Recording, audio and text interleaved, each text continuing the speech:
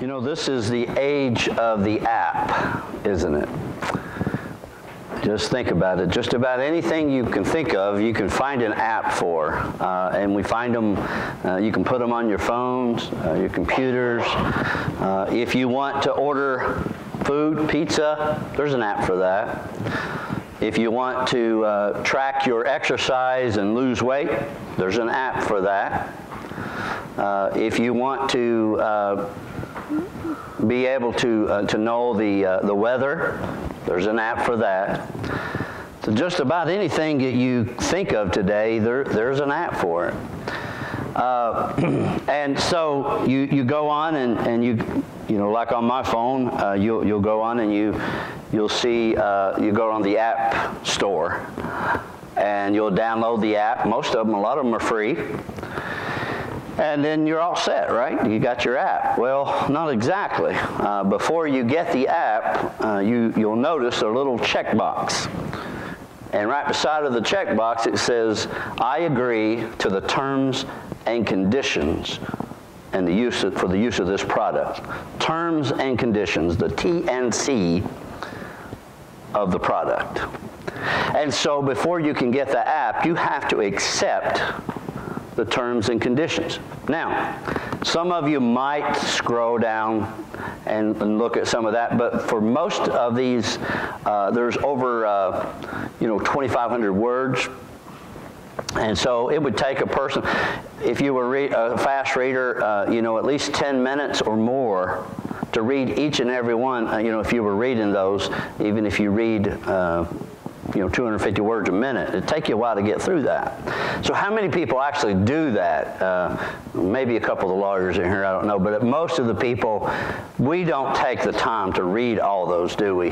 And in fact, with all the apps that we read and we download on our computers and our phones, those of us, not everybody is into those things, and not everybody is online, but most of the people in here are. And if, with all the apps that you do throughout the year, it's estimated it would take 25 days of your time to read all the T&C, all the terms and conditions of those apps. Who does that? Not me, probably not anybody. But here's the thing. When we say I signed that and I agree with the terms and conditions, we may be getting more than we bargained for sometimes.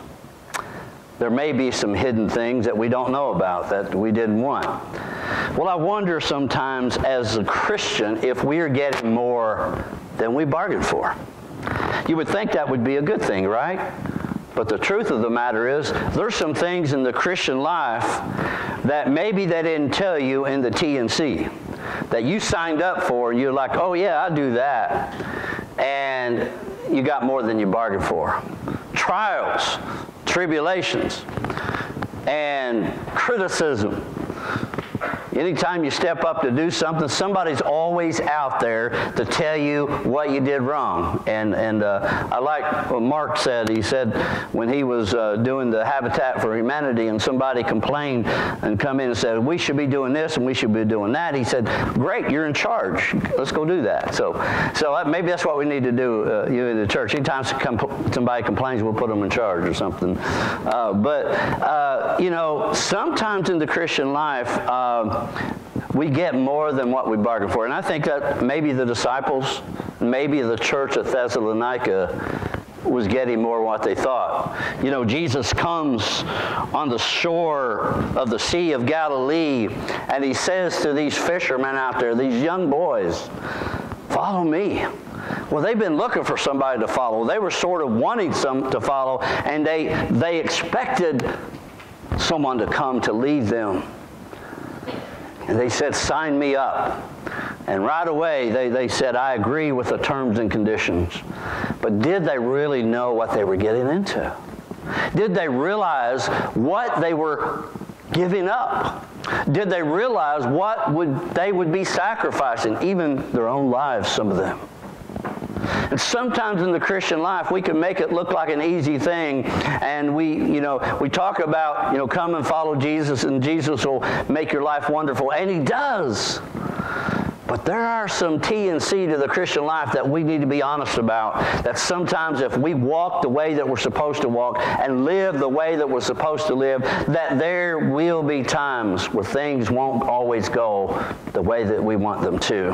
And people won't always like us for it. And so you come to this church, the church of Thessalonica, and you got some problems going on in this church. People were not doing their share. In fact, they weren't doing anything really. And I think we have some scriptures up here. I want to kind of go with this. If we got them, William, if you just put up the scripture for me, the first one. There we go. You may not be able to see this, but now we command you in the name of Jesus that you keep away from believers who are living in idleness and not according to the tradition they received from us. There were people in the church at this time who were idle. And another word that can be used in this is lazy. It can be translated, they were just lazy. But they were also some people who were not doing things for a reason. And I'll tell you what that was in a minute. For you yourselves know how you ought to imitate us. We were not idle when we were with you. We did not eat anyone's bread without paying for it, but with the toil and labor we worked that night and day so that we might not burden any of you. This was not because we do not have that right, but in order to give you an example to imitate. And so what is going on here is most scholars believe that in the church at this time, there was a great anticipation that the Lord was coming back really, really soon. And so some people had decided, what's the point of working? What's the point of fixing the roof when Jesus is going to come back? You know, there's an old song, this old house I'm living in is in need of repair. The windows and the shutters are letting in the cold, cold air. I say to myself, I'm going to fix it when I can get the time. But lately all I'm getting is leaving on my mind. Well, that's what was going on with this church. They had leaving on their mind. And the Apostle Paul had wrote in a way in the readings of 1st and 2nd Thessalonians of an anticipation of a coming of the Lord. But some of the fine print maybe they didn't read, because Paul said there were some things that had to take place before all this came out. And it wasn't just going to be right then. And so they were expecting it to be right then, that there was no need to work because Jesus is coming back. We've seen that time after time. We've seen churches and cults and religions who have said, well, Jesus is coming back at a certain time. People quit their jobs, sell their homes, whatever, and only to be disappointed. Perhaps that's what was going on in the church. They were being idle, maybe because they were lazy, or maybe because they thought, what's the point? Jesus is coming back for me. And then, if you can go to the next slide there, William. For even when we were with you, we gave you this command. Anyone unwilling to work should not eat. Well, we could use that today, couldn't we, in some of our places. Now, that's not talking about that we don't help those less fortunate. We do. That's part of what Jesus said. So let's not get mixed up on that. He says, that we help the poor, and we do all that. But there's people that could be helping that don't. Not only were they not helping, they were getting in the way of those that wanted to do work. And he said, for we hear that some of you are living in idleness, mere busybodies, not doing any work. Now such persons we command and exhort in the Lord Jesus Christ to do the work quietly and to earn their own living. And here's why, because we should not be weary in doing what is right.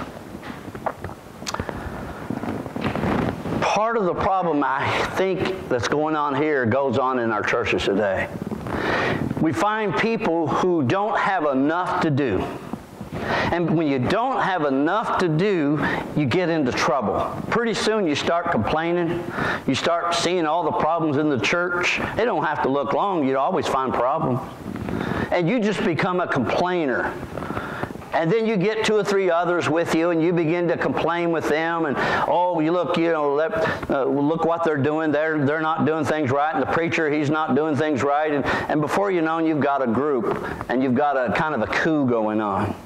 And I think the Apostle Paul is saying, and I'll reiterate that same thing, is that we today need to be busy in God's service. And that if we're busy doing what we're supposed to be doing, and we're busy doing what is right, we won't grow weary in well-doing because we're too busy to worry about what other people are doing or not doing. You see, if we don't have anything to do, if we got too much time on our hands, we'll find all kinds of things wrong.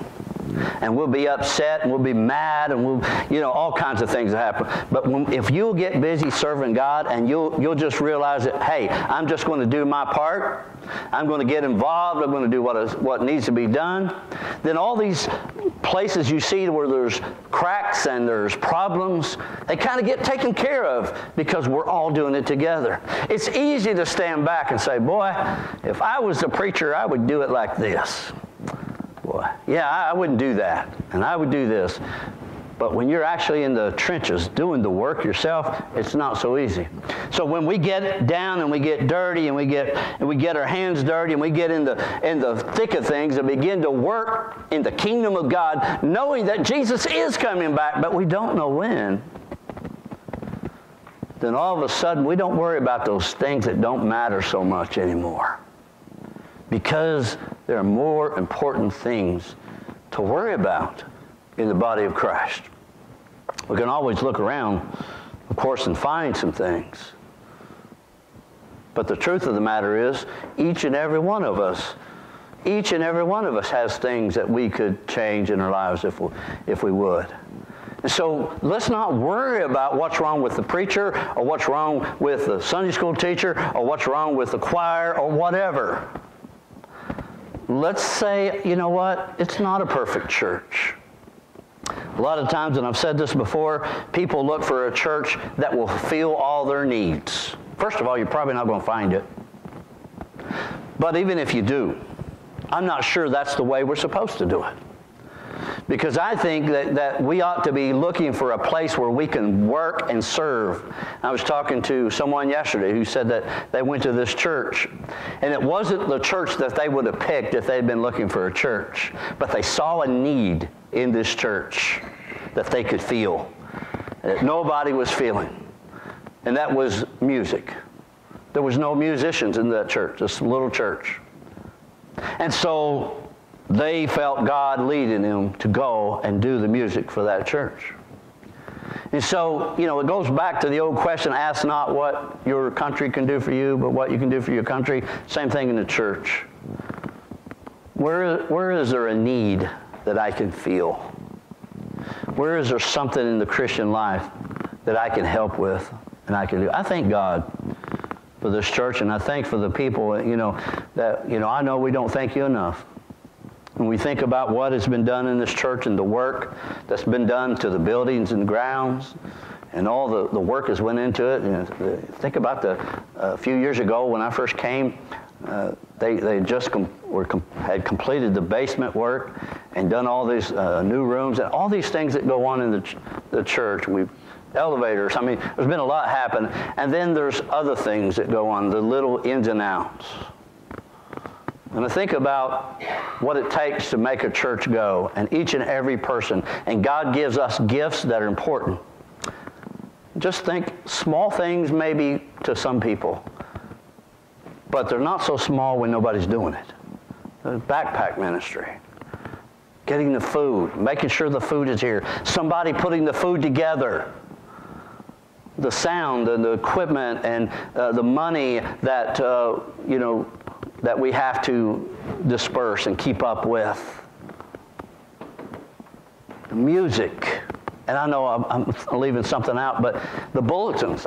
All these things that are important that, sometimes we may forget. And I'm thankful for people, like Sarah, who will say, hey, what about this? This hasn't been done. And sometimes she'll kind of remind me of some things, or she'll do it herself. And I'm thankful for people. I'm thankful for this church. I'm thankful for you. But I want you to know that God has a job for each and every one of you sitting here today. I don't know what that is, but He wants us to be involved in the ministry of His work and in the local church. And whether you think it's big or not, if you're doing it for the least of these, remember what I told the children. Jesus said, you're doing it for me. A cup of cold water, whatever it is, it's done for the right reason. God will help you in that. We never know what one little thing that we do, how much a difference that will make in someone's life. We just never know. And I thank God for people in our church that will pray and will go to God. And, you know, sometimes we need those people in our church, just prayer warriors, people that will just go to God and say, Lord, pray for these people. Pray for our pastor. Pray for our leaders. We need those kind of people in our church. And one of those, I was telling Mark about, was a young lady that I've been praying for in our prayer breakfast that had been on drugs and was in the hospital. No one expected her to live. I'll be honest with you. No one in the hospital that I knew. And she came off the vent. And Friday, got the opportunity to go to her, and I asked her about becoming a Christian. And right there in that room, she began to cry. And she became a Christian that day, and I was able to baptize her. Yesterday, she got in a regular room. Now, prayers. I was thinking, Mark and everyone who prayed at that prayer breakfast for this young woman. I believe prayer works. And I think if that is the only gift that you have, thank God for that gift. Because it's a wonderful, wonderful gift. So what is it that the Lord would lead you to do? And I guess part of this message is just to say thank you. We're getting ready to start a new year with new officers. And one of those officers we're going to be voting on tonight. Melinda Lynch is going to be, if the board approves, and I hope they will, that she will be the new treasurer for our church. What an honor to step into the shoes that her mother was the former treasurer and to be able to fulfill that role. And so as these new officers stand up, and I think about these young men, Bruce and William, that are now involved in things in the church, and part of, they're kind of coming along on the board as well. How God is training different people. And, we see people have to pass the baton to some of you younger people. And some of you are stepping up and doing jobs in the church, like the backpack ministry and different things, that was formerly done by other people. Thank you. Thank you. How important it is. And some of us, we have to let go. We have to, sometimes you have to pry the baton out of our hand. But sometimes we need to let go. Allow someone else to do the job for us, because we don't want to rob someone else of the blessing that God has for them. I want to ask the musicians to come as we pray. Dear Father, we're thankful today to be in a place where we know, God, that you have called us to serve, and we're willing to do that. We're willing to pitch in, Lord, and I don't think that there's any of us here that feels like any job is too low for us. God, you gave us an example as a servant who became the servant of men and women. Now, Lord, I pray you'd allow us to do that as well. God, make us like you. Make us like you. You are a servant. Make us one too. Lord, I am willing. Do what you must do to make me like you, Lord. Make me like you. Amen.